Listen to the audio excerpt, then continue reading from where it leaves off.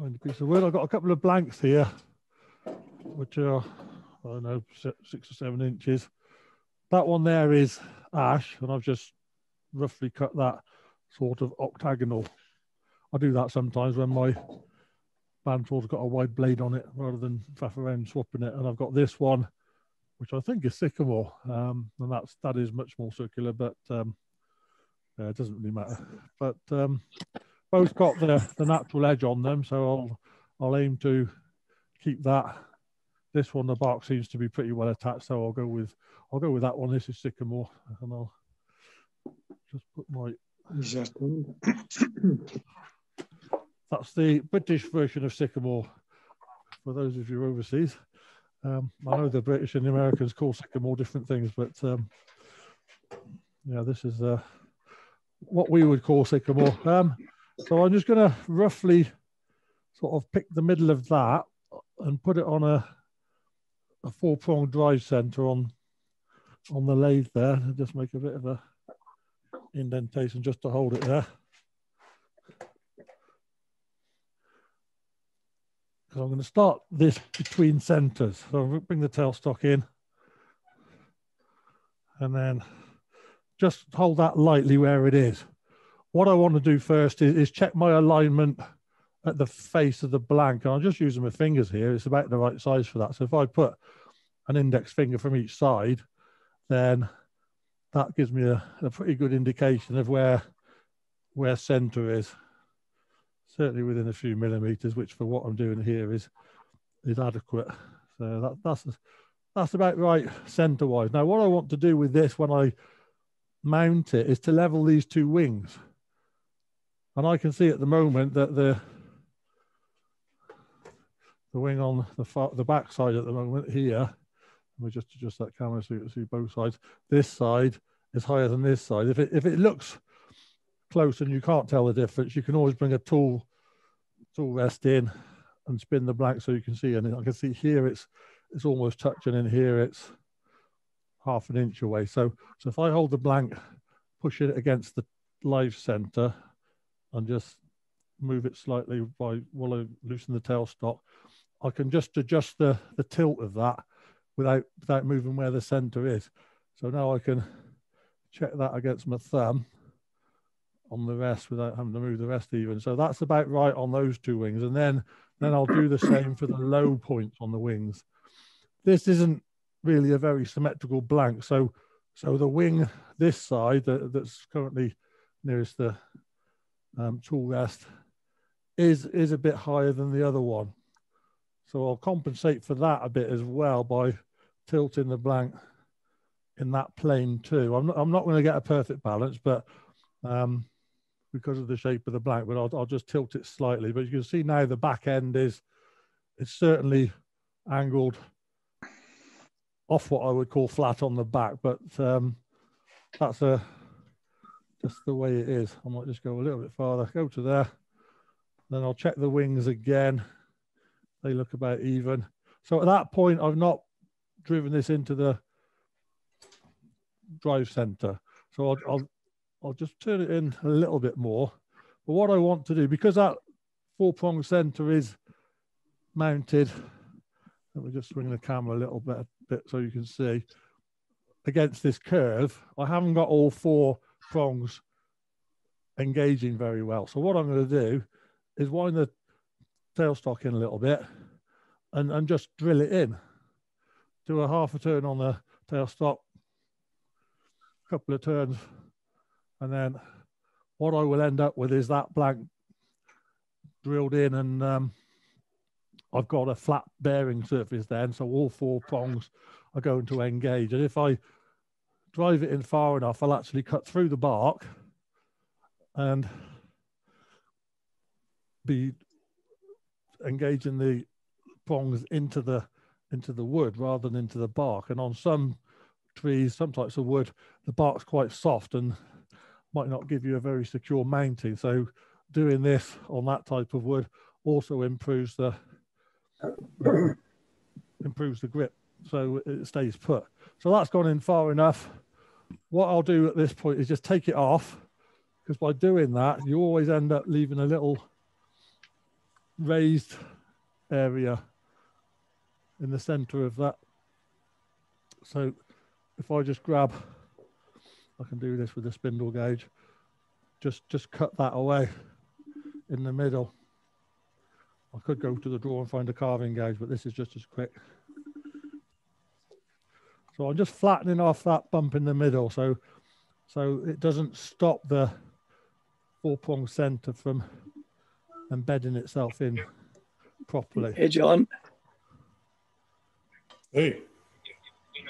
Yes, it is. Thanks. So that's flattened that off. And I can put that back on the lathe. I've got my mounting point and I've got the indentation on the back end. So now I can drive that in properly to give me a positive drive. So that's it, that's ready to go. Set up my rest across the back end of this. And lock that in place and then spin the blank to make sure it's not going to hit the rest. And also at that point, grab my visor. So when I turn the lathe on, that's ready to go now. I've set the speed on the lathe to absolute minimum on that range, which is a few RPM. But I'll put the visor on before I turn the lathe on. Start the lathe up and slowly bring the speed up. I'm standing in line with the headstock. You can't see me there, but if you could, I wonder if you can see me if I switch to the front camera.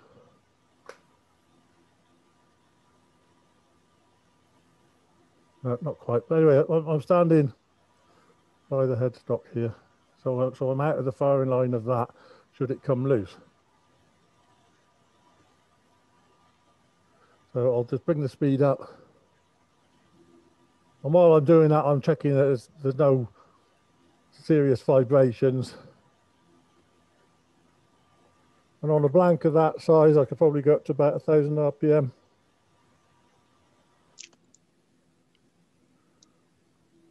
I'm at 900 there, and I'm starting to feel a little bit of vibration. So that's as fast as I'm going to go with that. In fact, I'll just back it off because it's vibrating a bit. So I'm at about 850. And on a sort of about a 7-inch blank, that's about right. So that's not too bad. So that's ready to go, and that's still attached to the lathe and everything's secure. So I'm happy to stand in front of that and actually do some cutting now. First thing is to get a gauge. So on the outside of bowls of that size, I usually just use a spindle gauge. There's one of my standard little fingernail grind spindle gauges. And I use that on the outside to give me the cut I want. Put that into a handle.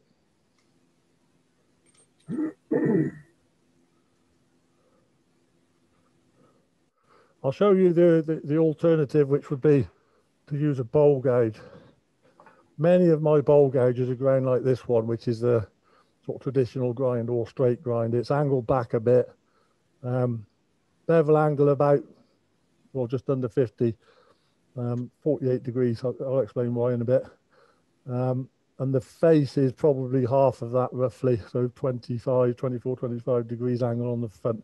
And that's very good for on the inside, but it doesn't allow me to do a pull cut on the outside because I don't have those swept back wings. So I'll just really reserve that for either push cuts or inside the bowls and use a spindle gauge on the outside. This is around about a 1/2 inch spindle gauge. So I'll start with that. First thing I'm going to do is just flatten off the base, just using the left wing. Probably better if I switch to that one. Just using the left wing to flatten off the bottom of the blank.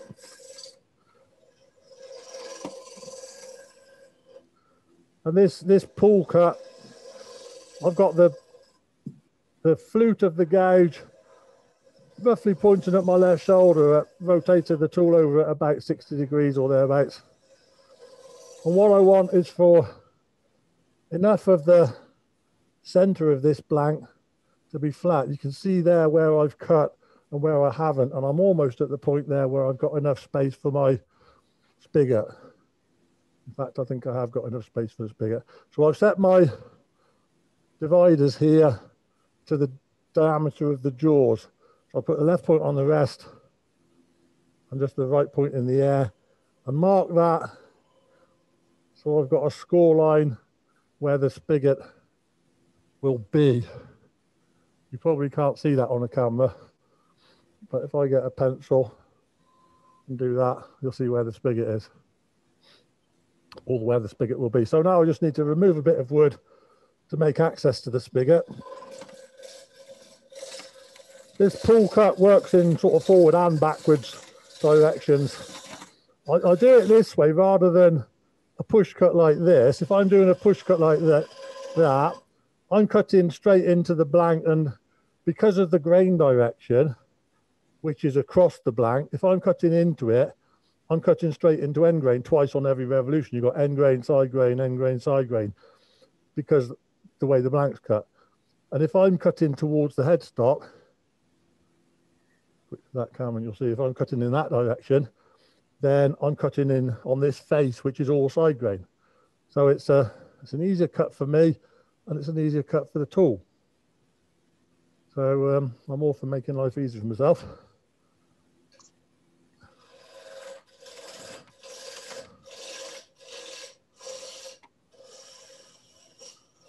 So I'll just roughly cut the spigot at this stage, and then I can move the tool rest and start shaping the blank.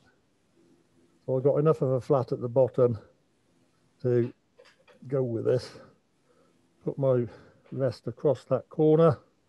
Again, spin it by hand to make sure it doesn't foul anything.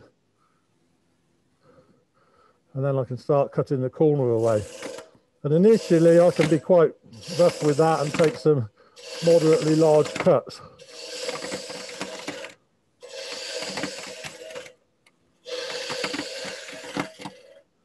Again, I'm using a pull cut.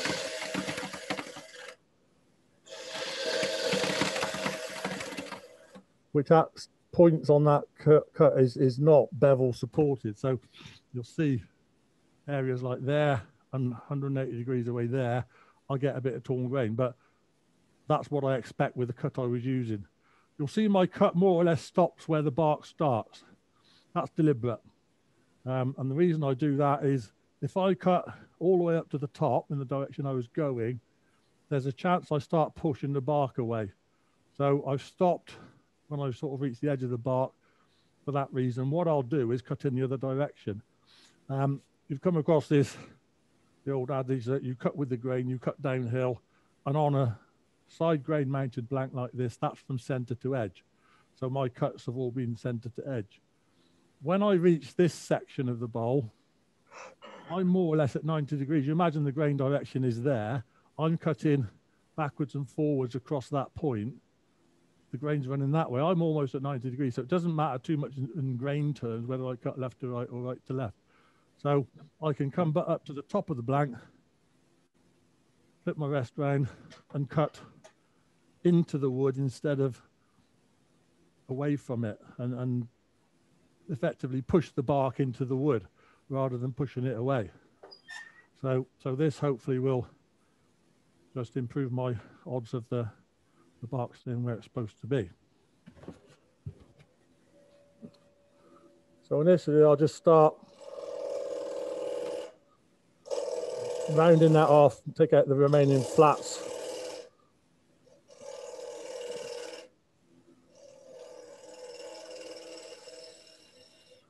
And I'll just stop to check where we are with this. So I've still got a flat there, so I've got more to do. Need to cut more away just to get that fully rounded.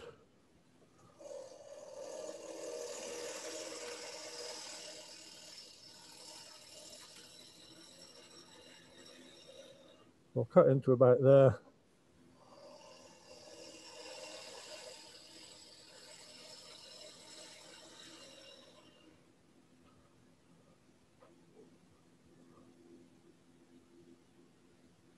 Just a little bit of a flat there, so perhaps one more cut.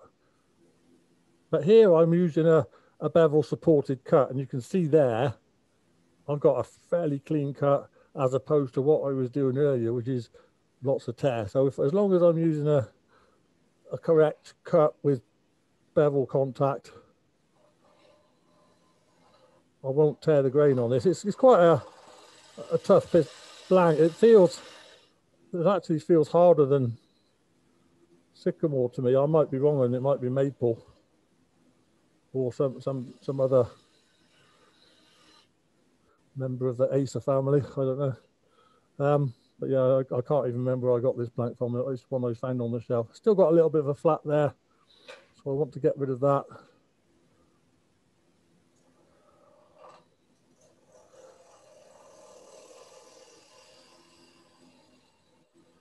Because I've got an uneven edge at the top here, I'm cutting wood, then nothing, then cutting wood, then nothing. I want to run the bank as fast as I can safely, within reason, of course. So if I was running that at 250 RPM, I'd be bouncing off the corners probably, but by trying to turn it at a sensible speed for its diameter, which on a blank this size, as I said, it's around about 900 RPM. Then that gives me a better cut, because running the blank a bit faster, the corners are coming around faster, if you see what I mean. So you tend to bounce off the corners less, running at a sensible speed. I'm just going to move my rest in, because as you can see, that gap's opened up a little bit. Just drop that rest slightly as well. So I've got rid of the flat now.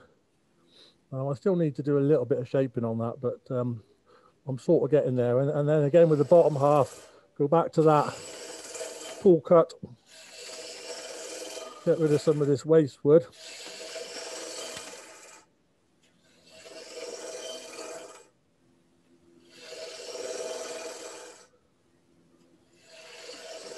I can hear a knock when I go around there.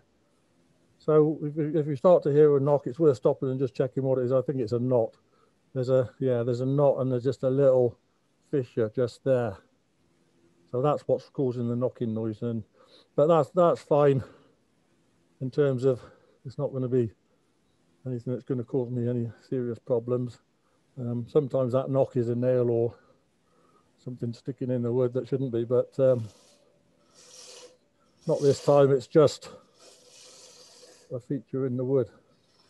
So now I'm getting closer to my final shape. I'll start to drop the handle down. So instead of cutting almost horizontal with the tool, I'm lowering the handle. I'm doing more of a shearing cut, as they call it, a slicing cut with the wing of the tool. You can see where I'm cutting there. And if that comes out better on the other camera. You see the position of the tool initially. That was my original roughing cut using the pull cut. Now I'm lowering the handle. You can see where the angle of the tool is going. Just dropping it way down there. So I'm doing a cut against the wood at, the edge is probably at about 60 degrees. And you see the shavings have changed. So I'm getting those finer curly shavings now. That's always an indication that a more sympathetic cut. So now what I want to do is to blend my two halves in. I've got my top half roughly formed. Just get rid of that bump between the two.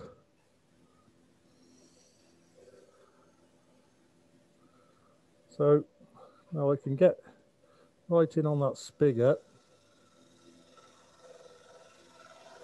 and form my dovetail. The jaws I'm using are quite shallow. There's about, well, I say just under 5 degrees, sorry, 5 millimeters depth.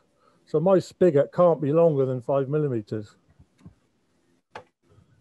So it reduces your margin for error. You've got, if you think about it, if I aim for 4 millimeters and I'm 2 millimeters off, I've only got a 2 millimeter spigot. So you see there's not a lot of margin for error in that way. So I'm aiming for about a 4mm spigot. That's just a bit less than the depth of the jaw. And so if I put a ruler there, I can see I've got about 4.5.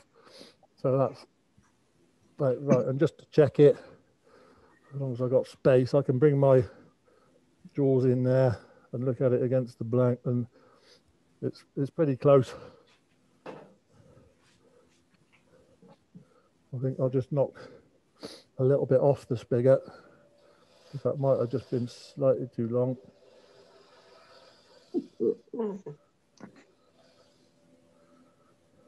So that's that done, and then I can shape the foot of the bowl. I'll leave a shoulder to run against the chuck, and I'll leave myself a little bit of wood to reshape the bottom when I finish turn this and remove the spigot. I can either remove the spigot or I can make the spigot into the foot of the bowl. But if I just leave a little lip there and bring the curve up, then you can see the curve follows through the wood at the bottom rather than coming out into open air where I've got no wood to finish the shape. So bring that round and do the bottom part. So that's as far as I need to go at this point with the bottom. There's still a little bit of tear there, so I'll just do another couple of cuts. But before I do, just sort out the top. I need to just tweak this shape.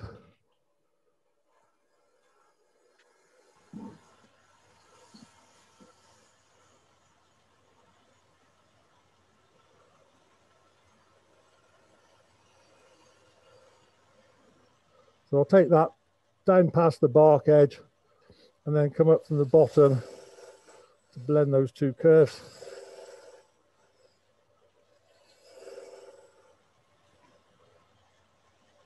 Lower the handle to get my shearing cut.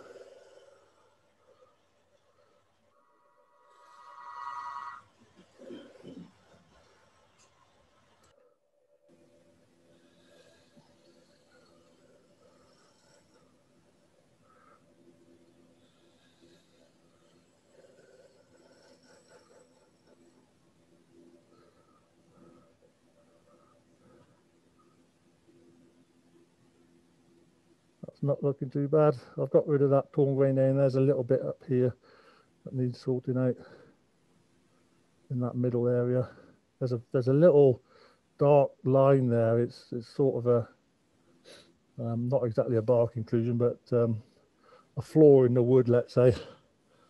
Cause of what, I don't know exactly. So I'm just dropping the handle, doing a shearing cut across that just to clean it up. Again, cut in on the left wing with the handle very low to get that shearing out, and you see the shavings are much finer doing that cut.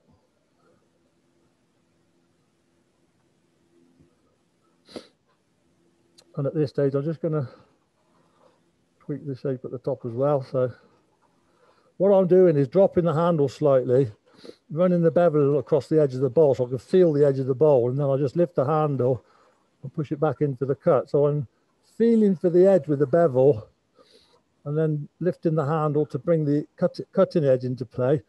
So I've got the bevel on there without a cut, and then you lift the handle to adjust the bevel angle so you are cutting.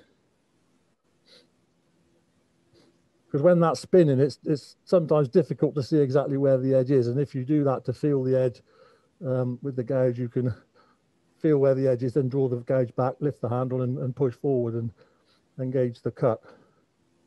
Just a little bump there.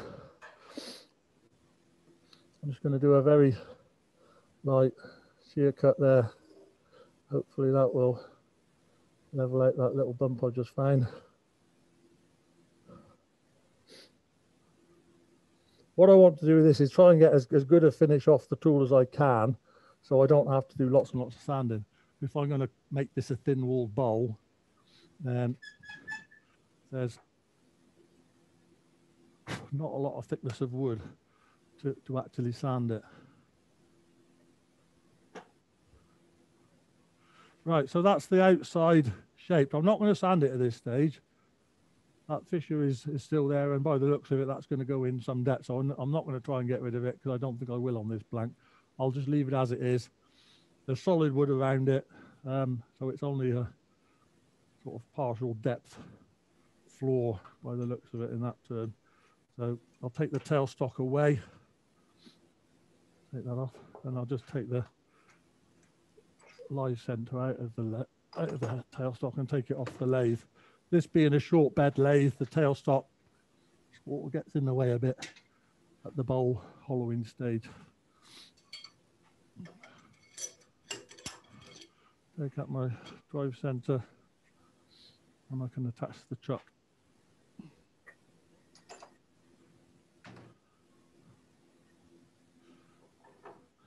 Any questions at that point?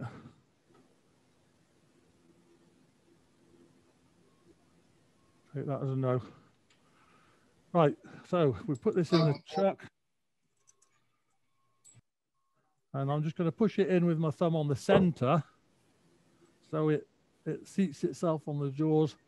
And I'll tighten up the jaws. That's tight enough, I think. Now that might not run through. It all depends on the wood and how much it compresses when you put it in the chuck. So you might find that's running off a bit, which this one is. But it probably, well, let's say less than 1/4 millimeter. But because I want to go thin, it's worth me truing this up. So that's why I didn't sand it before I took the bowl out from between centers, because I've got to recut the outside. So I true it up. So I'll bring my rest in and then just do it. I can continue with that shearing cut and just true up the eccentricity of it.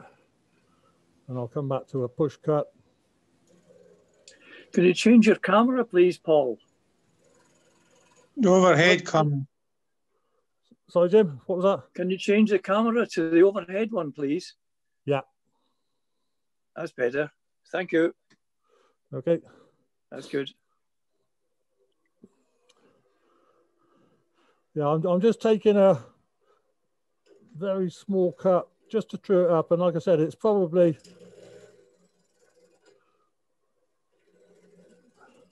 I don't know, it may have been 1/4 millimeter off, something like that. So I don't need to take a lot of wood away. Keep that handle low and do a shearing cut to clean it up. And once I've done this, I'll keep the blank mounted in the chuck. I'm not going to take it out of the chuck now until I've finished this, because I don't want to risk it mounting off center if I took it out and repositioned it.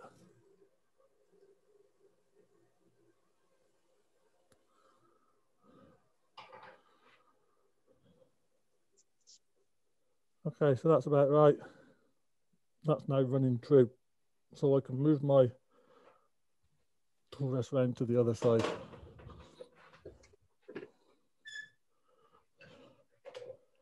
Bring this across and set my tool rest position and height.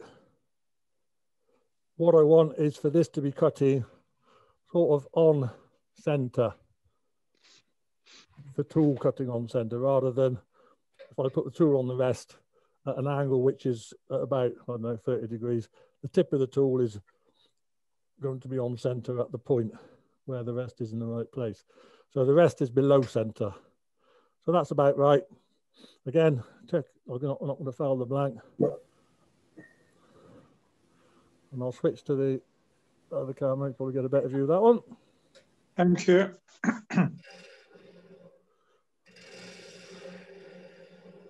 And initially, I'm just starting in the middle. The actual position of the handle, if I just switch back, let's do that. You can see when I put the tool there, you can see across from the overhead view with the position of the handle. I'm across the bed of the lathe there to get the the bevel pointing almost straight down into the blank. So it's all about the bevel controlling the direction of cut.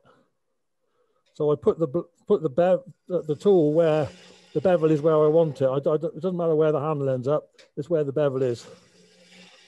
That's the important bit. So I'm pulling that across the rest. I'm standing as close to the lathe as I can. And when the handle reaches me, I'll move with it. I've got my feet roughly shoulder width apart. I don't know if you can see if I switch back to that overhead shot. Just tweak that camera a little. Yeah, you can see my feet there. One of them is sort of in line with the tool rest, and the other one, I know it's only a short lathe, but it's at the end of the lathe. I'm actually back past the end of the lathe with my right foot. So they're about shoulder width apart. And the idea of that is I can start my cut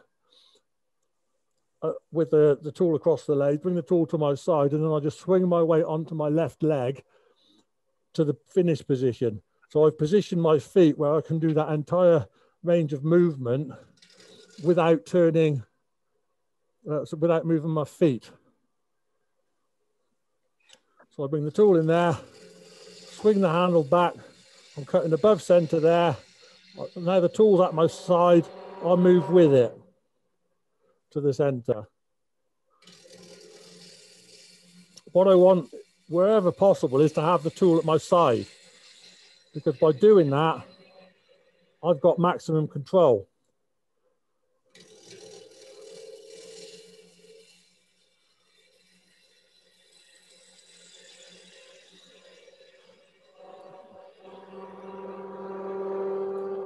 It's forming that sort of tripod of 3 points of contact. One point of contact is the tool rest.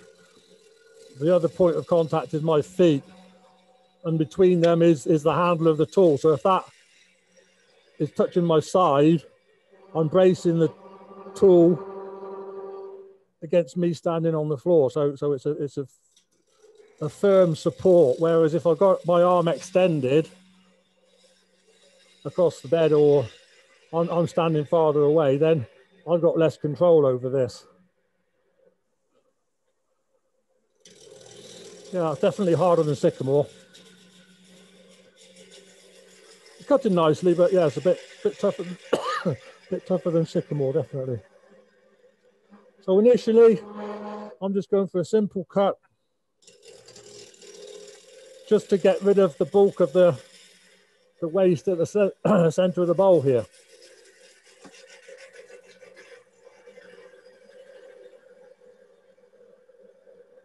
And as I approach the center of the blank, the effective peripheral speed drops in proportion to the diameter. So my cutting diameter effectively drops as the tool approaches the center.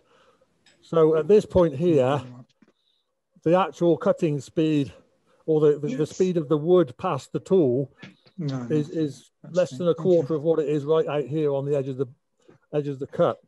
So I've got to allow for that by moving the tool slower as I approach the center.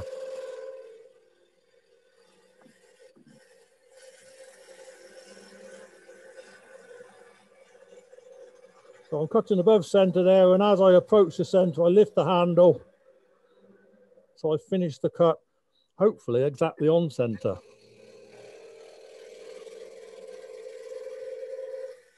Because if you finish the cut exactly on center, you don't leave that little pimple in the middle.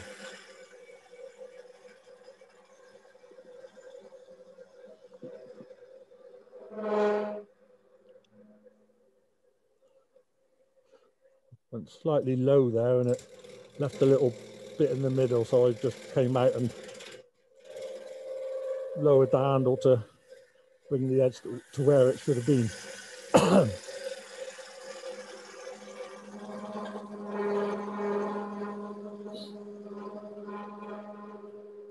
Throughout this cut, I've got my flute at about 45 degrees. Just trying to move that slightly. It's just on the verge of getting in my way, but I could just get past it, I think.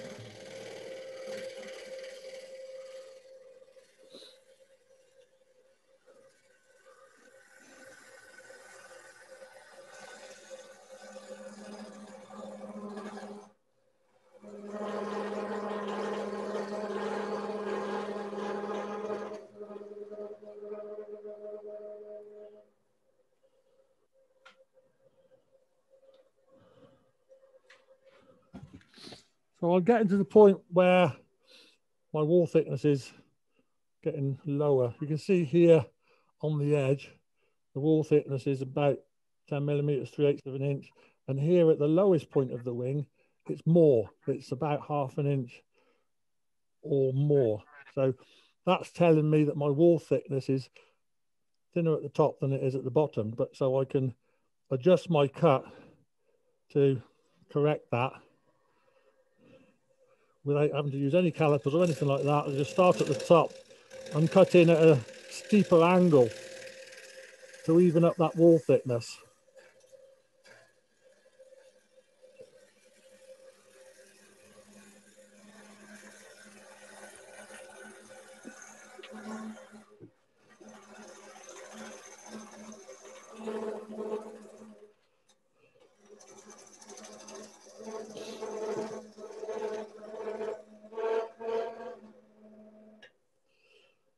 Okay, so let's have another look, having taken another cut. So you can see those, the thicknesses have reduced. That's now 1/4 of an inch, and that's now just under 3/8. So I've corrected it a little. There's more to do, but you see the principle of it. I've now cut at the bottom. I'm about 1 inch thick. So I'm going to leave the bottom where it is. I want plenty of support because my intention here is to make this a thin wall bowl. So I want to go moderately thin. So down here, I want plenty of support. I'm on a fairly small chuck here. You saw the size of that spigot. It's about 1.5 inch spigot. So, and that's why I think it's been vibrating a little. I've got a fairly small spigot and I'm taking a moderately large cut. So it's complaining a little. So that's to be expected. But what I'll do now is to reposition my tool rest. And I'm going to spin it round. So I'm cutting in to the blank there, into the inside of the bowl. Position that as close as I can to this edge, lock it down and spin it to make sure everything's going past each other without hitting.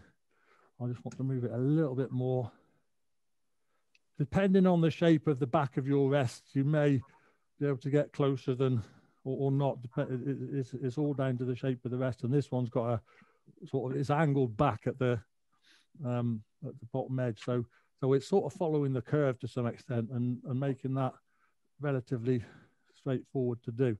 The reason I've done that is if I leave the rest here at 90 degrees to the direction of rotation and I bring my tool round, you can see the angle between the tool and the rest is very narrow, and that starts to become difficult to control.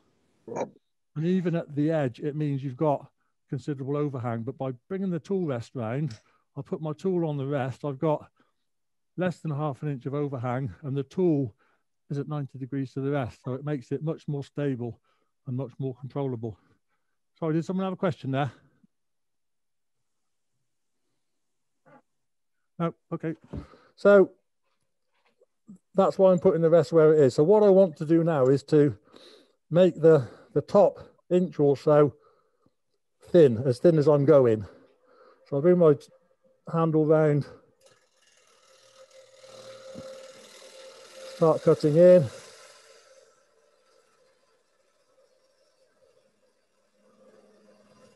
And I've got to remember where the end of my tool rest is so I don't go so far and come off the end of the rest.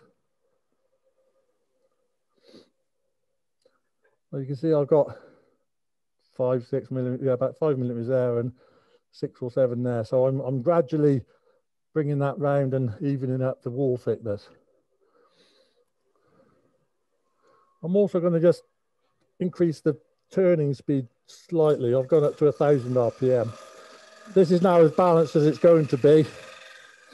And that little bit of extra speed should give me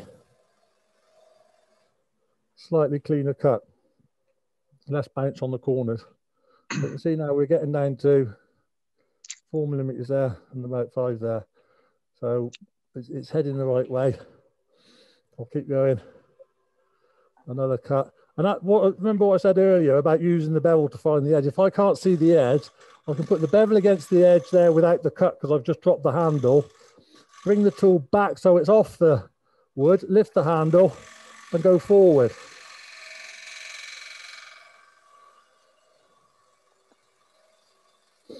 So I find the cut with the bevel, come back off the edge, lift the handle and go forward.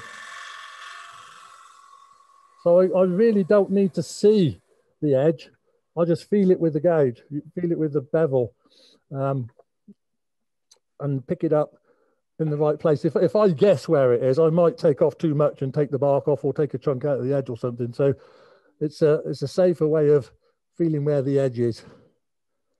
And you can see there where that knot and that feature comes through on the inside. I wouldn't have cut it away, and there's another little feature just there, but that's going to go, and we'll just be left with a little mark on the edge.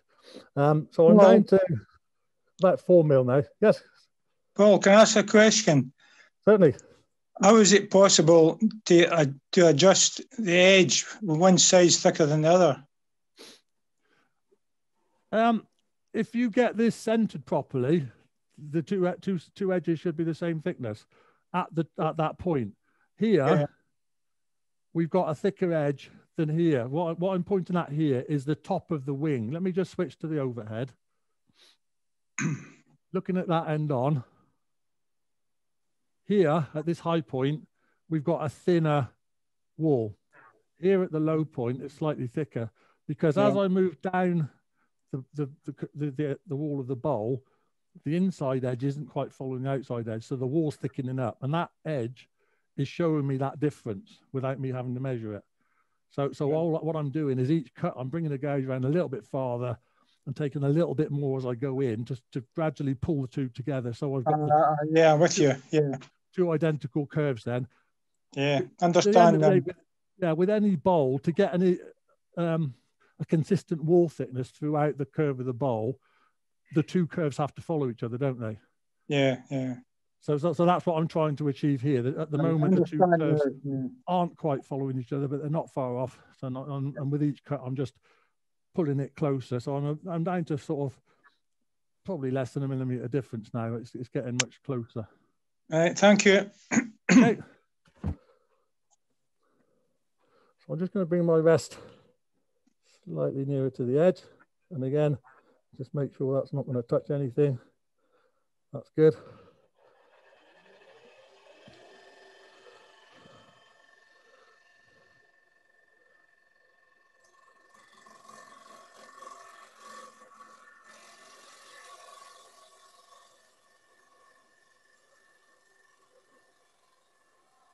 So that's the cut I'm doing with bevel contact all the way through, and keeping my flute at about 45 degrees. Here, I'm now at 3 millimeters and probably 4 at the bottom.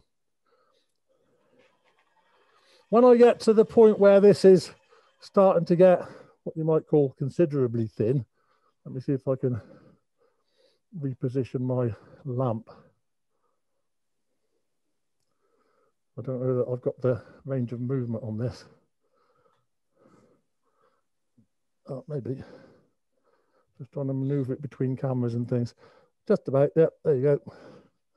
So what I can do is position the lamp behind the wall of the bowl. At the moment, it doesn't look translucent. I'm not quite there yet. It's still too thick for that, but I might be able to see that in another cut or two. And then I can use that to gauge the thickness. And again, use the bevel, find the edge, lift the handle, cut forwards.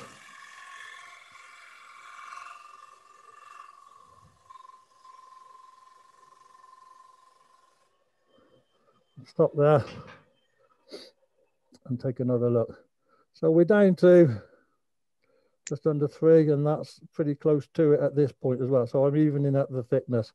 Still can't really see much through that, but this is a very old dry piece of wood. That translucency definitely works better with a wet piece of wood, where we've still got a high moisture content. So take another cut.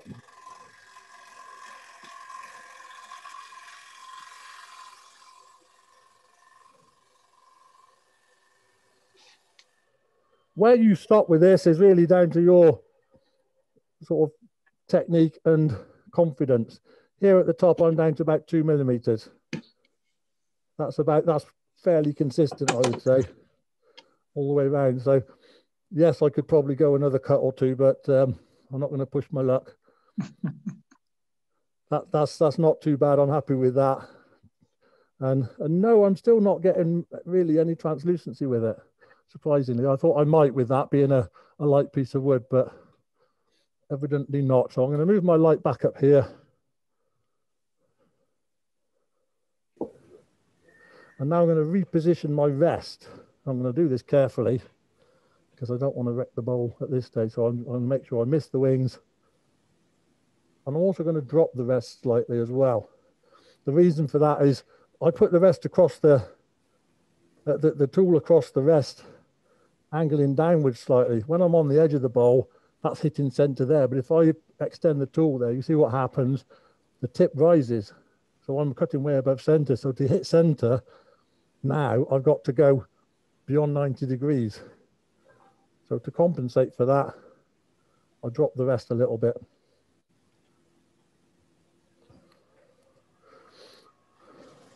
So I can now work on my next section of the bowl.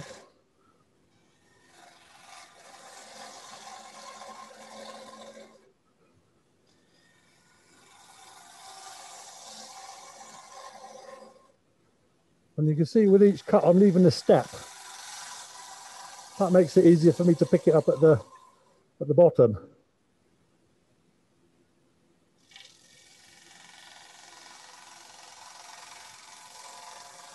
Again, I can hear that ticking noise when I hit the knot that's there.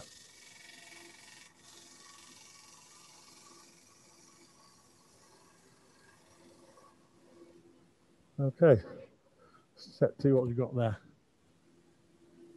Not too bad. Because I can't use the light for the translucency on this, the wood just isn't very translucent. I can pick up a set of calipers. I've got some of these the Veritas calipers, and I can adjust the gap at the tip, and it's sprung. So what I can do is to set that distance at the bottom of the bowl to the point where I've cut. Let me just flip that around the other way, it works better. So that's telling me the thickness at the bottom. Then if I pull the calipers up to the edge, I can see how much gap I've got. So I at this point here, wall thickness is about double at the top. So I know I've got to go a little bit thinner.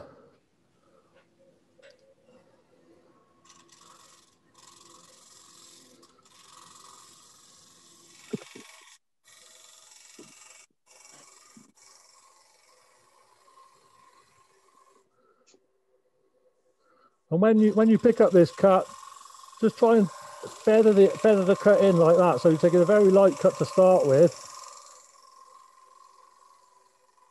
You want the gouge almost following the internal curve, but at a slight offset. So when it picks up the curve, you don't leave a step. It sort of feathers in. So that's my thickness. All the way around there is now consistent at about 2 millimeters. So I can now move on to a next section inwards. I can see here that knot is sticking out. See that? Daylight. I'll take that out and throw it away. I'm not going to bother with that. I'll leave it out. It's just a feature. Design feature. I could glue it back in. I mean, because I've spotted it and saved it, I could glue that back in. But no, I'll just leave it. It's just I just see it as character. So on this, I'm gonna leave it. Oh, why don't you leave your rest inside the bowl? I can't really because I've got a straight rest. If I could angle it in, but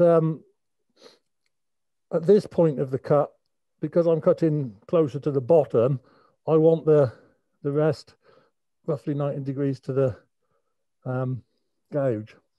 Right, you haven't got a curved rest straight. I have got a curved rest. I don't know if it's like a bowl turning rest, but I think I'll show you the one I mean. This one here, but I think that curve is probably too wide a curve for this size bowl anyway. So it's not gonna. It's really designed for working with bigger bowls. Oh, thank you. The whole thing there. So I'll stick with the straight rest, leave it across the edge of the hole, and carry on with that.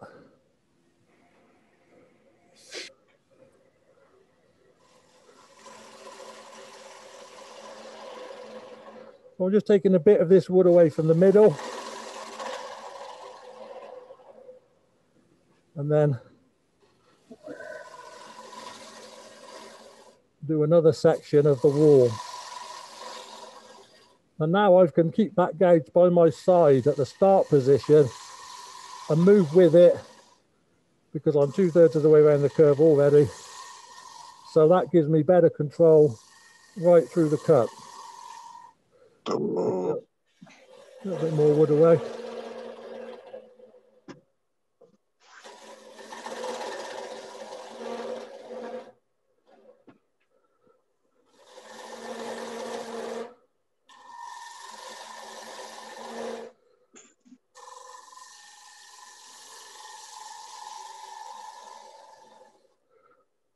Again, I can stop and bring my calipers in. Put that on the next section. I've got a little bit more to go yet, but just to give me an indication, yeah, that shallows up considerably, so it thickens up at the bottom there.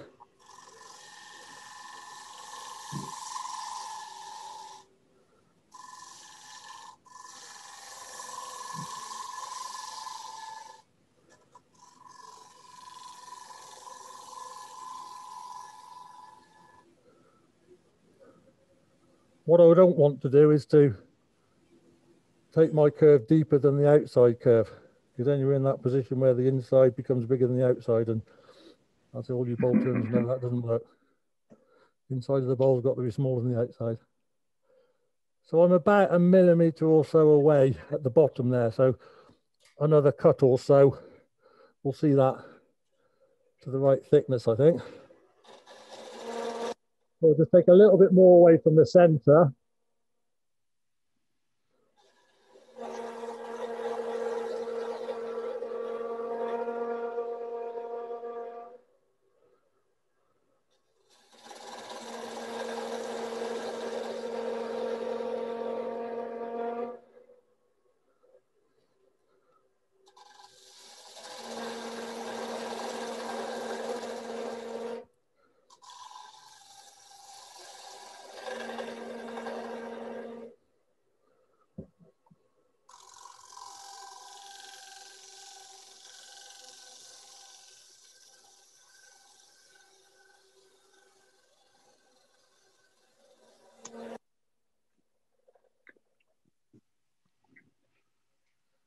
Let's check the thickness there. So right down the bottom here, I can feel it slightly thicker. Yeah, a couple of millimeters to take out at the bottom. Paul, what grind do you have? What grind do you have on your gouge, please? This one, the bevel angle is 48 degrees, or nominally, let's say 50. If I hold that up there, you can see it's what I call a traditional or straight grind. Traditional, yeah. Thank you. Rather than a fingernail. The bevel angle is 48 and the actual rake angle on the front is half of that, so 24, 25. I don't measure the rake angle. I do measure the bevel angle because I set a table to that angle and use a gauge to get the table at the right angle. So I do reproduce the bevel angle that way. But the rake angle on the front is just done by eye.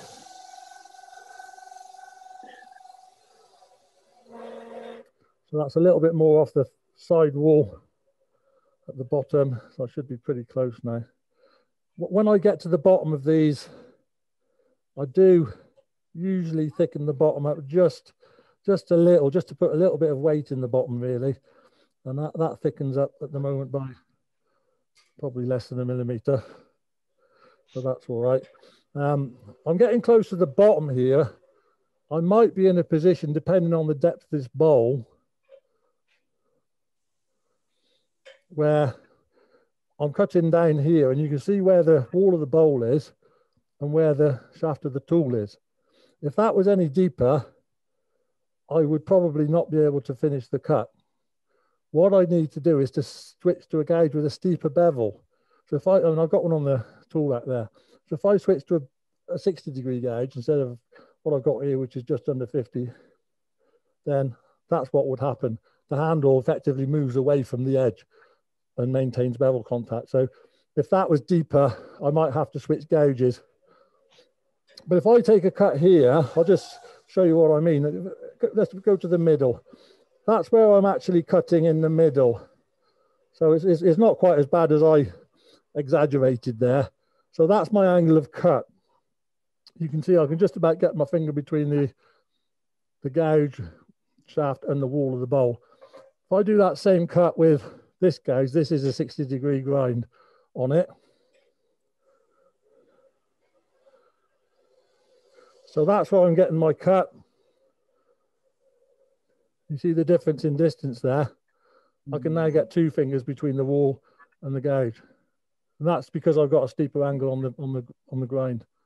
It's a traditional grind. It's just a steeper grind. So that has the effect of adjusting my tool position, my sort of tool shaft and handle position.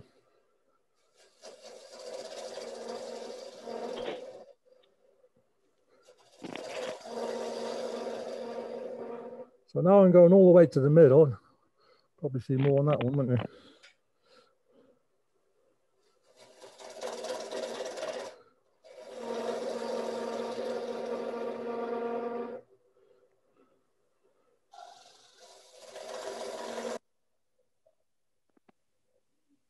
I'm trying to get every cut to go all the way to the middle of the bowl.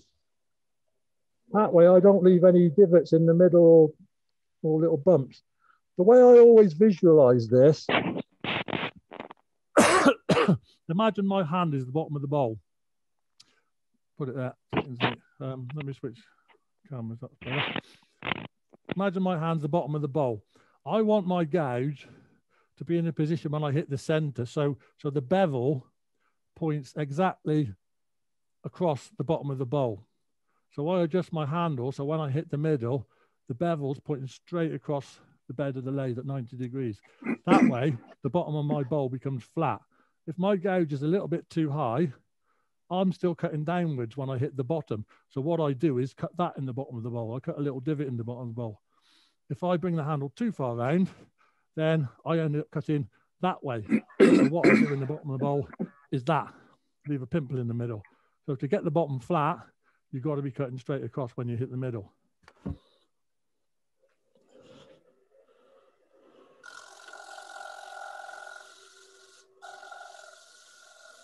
At this point, I'm taking light shavings. Switch camera again.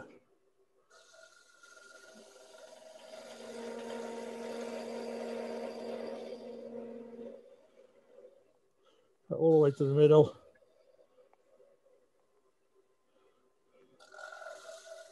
So I'm just trying to blend any little bumps and ridges all the way to the middle there.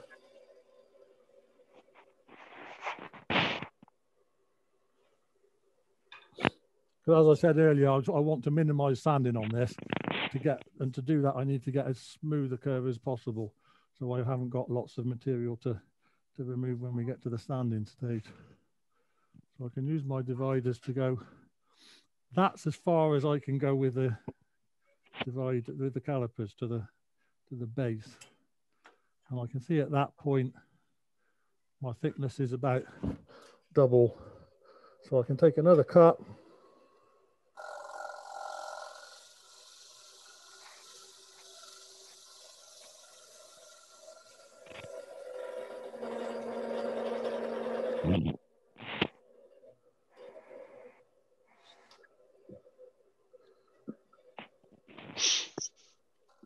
And then one last very light finishing cut.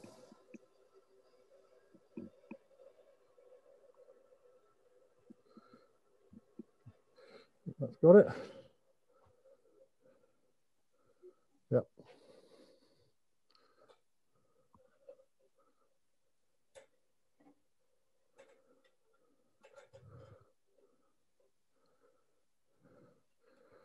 Went through the knot there. So yeah, my wall thickness at the bottom is a millimetre or so thicker than the wall at the top. So that's about where I want it. So I'm happy to leave it at that point. So next stage would be to sand inside and out. I'm not going to do that at this point. What I'm going to do is just take it out. I'm just going to look at that under a light and notice there's no translucency in that wood whatsoever, surprisingly. But switch to that camera, and you can see there outside shape and the thickness about 2 millimeters. I'll measure it. I'll just get my calipers. Got some digital verniers here, but I think we're at about 2 mil. Yep, 2.4-ish. And it's about the same top and bottom of the edge. So that could have gone a little bit thinner, but as I said, for today, that's close enough. So that's how I would attack a thin-walled turning. So I hope that was of use. And if you've got any questions, fire away. That was very good. Learned a few things. Oh, I do get a problem sometimes. The catch trying to get in a bowl, and I use a scraper. Is that roughening the grain up? Sorry, can you say that again? I'll get a catch sometimes using the bowl gouge, yes, on the end. So I use the scraper, but I do get a roughing of the timber inside. Yeah, you can use a timber. If I hold that up, you could use the bit I've got between my fingers. Yeah, is probably where you can use the scraper and get a good cut, because you're almost on side grain there. You're across the sort of face of the bowl. But when you come up here, you're into the end grain, and then you've got more difficulty getting a clean cut with a scraper because you're scraping across end grain. So up there, you'll probably find the scraper causes more tear than it solves. But you can use it to smooth out the bottom across here. On the, I mean on the inside, but I'm just putting my fingers there so you see what I mean. You can get shear scrapers and things like that will allow you to shear scrape the inside of the bowl. That's probably one way of getting a shear cut or scraping cut all the way around the inner surface of that bowl. You see there where that knot was, and that fissure. So that's a weakness in the wall. That's why I didn't want to go any thinner than I did, just because I thought, although at the top here it does appear to be solid wood, there is signs of a flaw there. So I thought, I'm not going to push my luck and go so thin that actually comes apart. So that's like a buttonhole. Like a buttonhole. Yeah, it could be. But yeah, I mean, that's why I wasn't too fussed about the knot falling out, because you've still got that fissure, which is like 1.5 inches up the wall of the bowl. I thought, what difference is it not going to make? It just sort of goes with it, really. But yeah, that I would sand. And these top sections where you've got the wings, if you want to call them that, I would sand by hand, inside and out, and then with the lathe turning, sand the bottom section. So you sand this bit with the machine on, and this bit by hand, or with like a rotary sander on a drill. I've got a right angle drill that I use for sanding. I quite like sanding with that, so I could potentially sand the natural edges with that, and then do the bottom half with the lathe running. You remove the chuckle point and Paul? I will, yes. I'll show you how I do it. I won't do it right now, but I'll show you how I do it. What I've got up on my shelf behind my cameras is lots of these. Just a wooden mandrel. This was the bottom of something else I parted off. So they're made out of all sorts of bits of wood, but it's got a chuck spigot on it. So that goes in the chuck. Then I put a pad between that and the bowl, and my pad usually consists of something like this. It's a non-slip router mat and a bit of kitchen roll folded up. So that the router mat goes against the mandrel, and the kitchen roll goes against the bowl. Because by this point, I will have sanded and finished the inside of the bowl, so I don't want to damage the finish. That goes against the inside of the bowl, and then I just bring up the tailstock against that stub that I've left, and then I can turn this spigot away or reshape the bottom of the bowl to become my foot. And that's why I often prefer a spigot to a recess. With a spigot, I can think, yeah, that's going to be the foot of the bowl.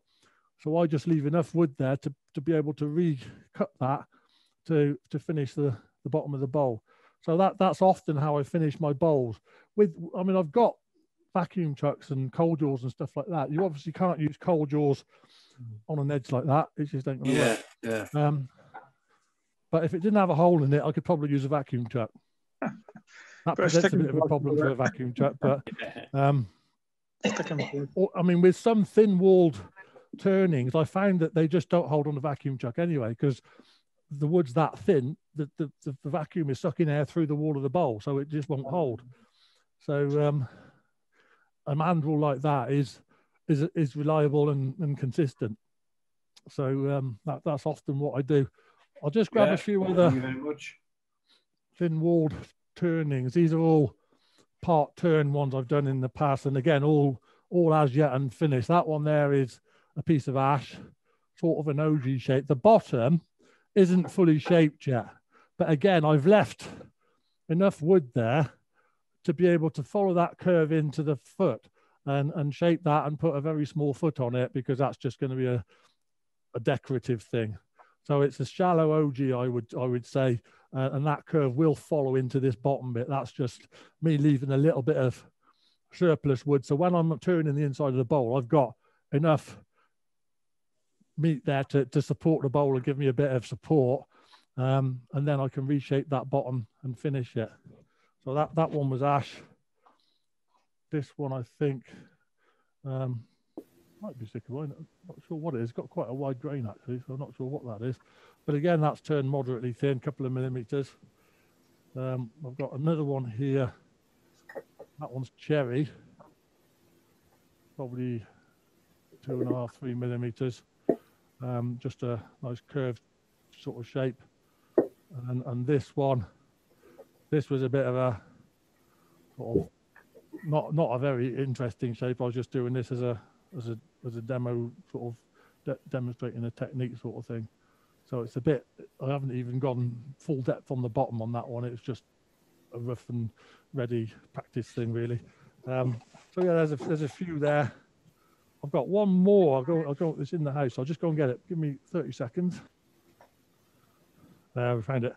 This one here is holly, and that's between 1/2 and 3/4 of a millimeter thick. It's that thin. It's just it's like paper thin. See that? Yeah, blimey. There's very little strength to it, but let me swing my lamp round. You see that? Put the light behind it. Very translucent. And with that one, I used the translucency to gauge the wall thickness. So once I got the edge to the thickness I wanted, I just used that and followed the translucency down to the middle. There's a thicker bit at the bottom where the foot is, but that's why there's a dark bit in the middle. But yeah, the rest of that is moderately even in thickness, but it sort of developed a little bit of a ripple. Can you see that? Oh yeah. I had this on display. I got it on my stand at a show somewhere, and I was in the marquee, and it was a bit damp and humid, and over the duration of the show, it just buckled a bit, and it dried out a bit, but it never lost that little ripple in the middle. It's been there ever since. So in the end, I decided to keep it.